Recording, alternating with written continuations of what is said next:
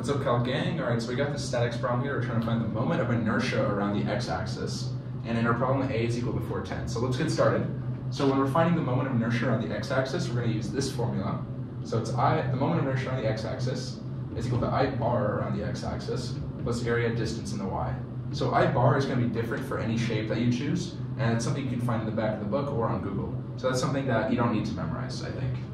So when we have this complex shape, we want to break it down into simple shapes, just like you're finding center of mass. So let's put a line here, and let's label this 1 and this is 2. So we're going to find 1 and 2, and then we're going to add them together to find the total moment of inertia. Right.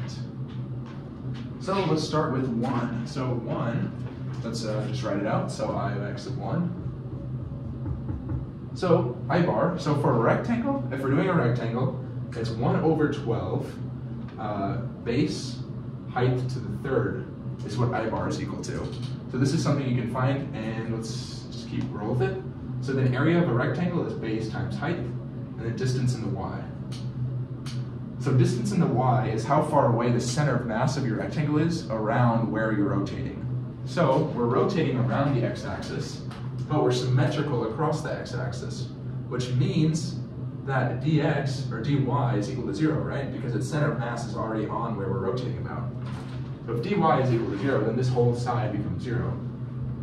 So we're just going to go 1 over 12. The base of our thing is 100, and the height is 200, and then we're going to cube that. All right, and then you plug that in. You get I x of 1 is equal to 6.67 times 10 to the 7th millimeters cubed, or millimeters to the 4th. Nice. So then let's do it for the second one. So now we're doing part 2. Right, so same thing, it's a rectangle, so it's going to use the same equation for I bar. And then area, of course, is still base times height for a rectangle. And then let's find out where the center of mass is. So this rectangle is also symmetrical across the x-axis, so its center of mass is going to be on the x-axis. And that means that, again, dy is equal to 0. So then we're just going to output this equation, 1 over 12. Base of this rectangle is 410, which is a. And the height of this rectangle is 100, right? 50 plus 50. Cube that. Right? And then you're going to get ix of 2 is equal to 3.42 times 10 to the 7th millimeters to the 4th. Now all we have to do is add these two together. So I of x is equal to I x of 1 plus I x of 2.